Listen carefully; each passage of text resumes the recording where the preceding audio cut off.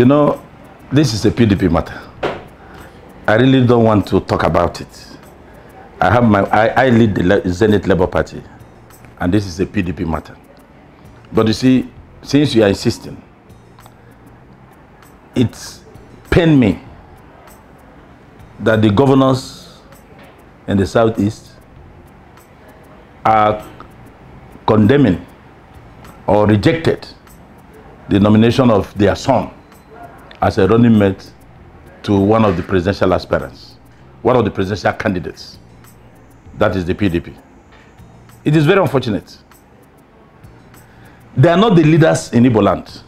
They are part of the leadership, and they should understand the difference. It's not because immediately you become a governor, you become a leader. We have leadership in Igbo land. They're only part of the leadership. And if a meeting is to be summoned for that purpose, it will be summoned by the governors.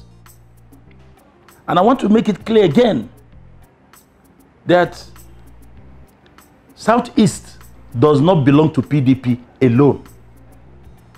Zenith Labour Party may nominate a candidate for another position from Southeast, from South to different parts of the country.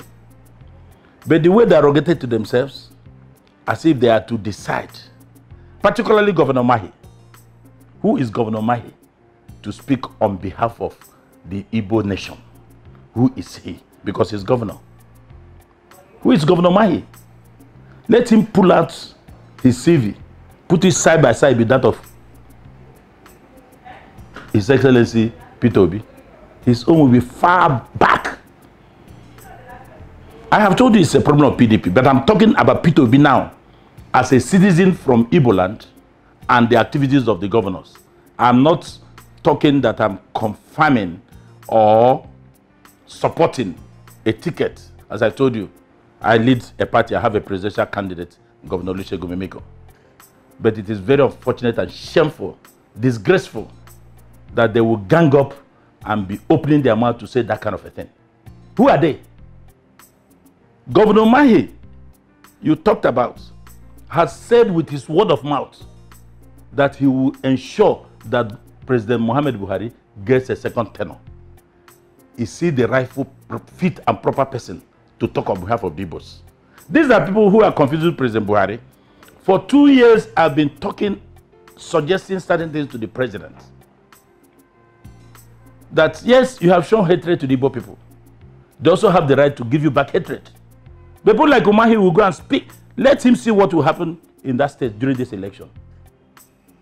Of course, there is no time anymore to make amends. It's people like Umahi that has misled President Muhammad Buhari in his relationship with the Igbo nation. Somebody who has said, I will make sure he wins. And now he's talking and quarreling with the vice presidential candidate of his party. He's acting more like a paid hireling. He's not a fit and proper person to talk about it. If it was said by Ikpeazu or Ugwuanyi, then it will give me some succor. Can Governor Umahi, in all honesty, look up to heaven and say he's 100% PDP? He's not. So anything he talked about PDP, about the contest by candidates who will be working against his own candidate for 2019 is mere blasphemous. It's only being hypocritical. So Governor Umahi is not in any position to speak on behalf of the Igbos. They are not the leaders of the Igbos. They are merely part and parcel of that leadership. Because when they go, new leaders will come to be part and parcel of the leadership. I have mentioned names. Where is Ife? Where is Ike? Where are the others? Where are our revered traditional rulers? Because you're a governor, you become a leader speaking on behalf of us. Anyway, that's a PDP matter. But I decided to correct this, to say that they cannot impugn or question the qualification of Governor Peter Obi, even for the president of Nigeria, because they don't have his credentials. Even some of them that have been speaking from the Southeast have questionable and dubious certificates. Before you start talking, make sure you have a good certificate. Not when you are challenged now, you go and call 20 senior advocates of Nigeria. And look at the axis from where this campaign is coming from. That is the same axis in Igbo land that we always have problems.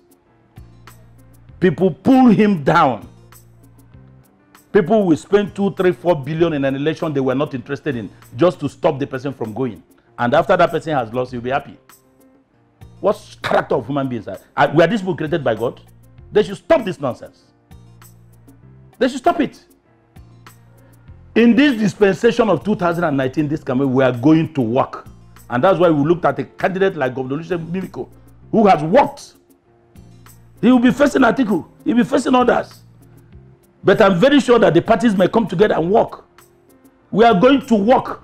We are not going to have people appointed by godfathers so that they can be taking royalty, they can be taking part of the national wealth.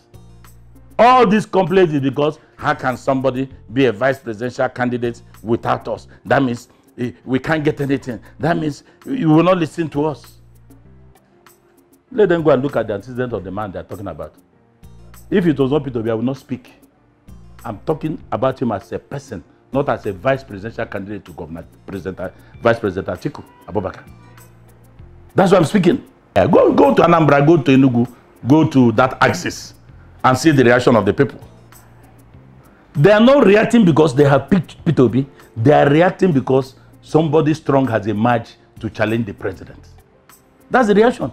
If it was not Peter Obi, that's jubilation. In fact, before Peter Obi was handpicked, chosen by the vice president, there was